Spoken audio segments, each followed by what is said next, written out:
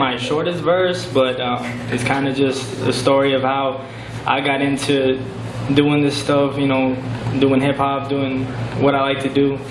So, I mean, I'm blown away already. Thank you.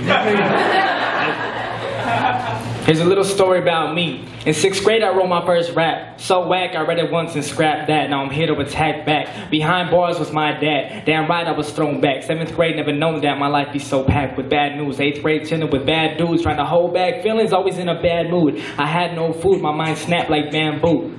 I'm chilling back, bumping Illmatic while crack addicts outside buzzing like bad static in the desert with jackrabbits. I got a bad habit of getting amused at it. My cousin getting high in the back of the damn attic. I thought it was cool, so I joined the bandwagon. Started seeing shapes, birds, bees, Chinese dragons. Age 1-3, my pants on my knees sagging. I look in the mirror, reflection said, pick up your pants, faggot. You ain't being you, goddammit, I can't stand it. You ain't getting nowhere trying to attract static. You too smart, dog, don't waste this raw talent. Before you hit the curb like you're trying to avoid traffic.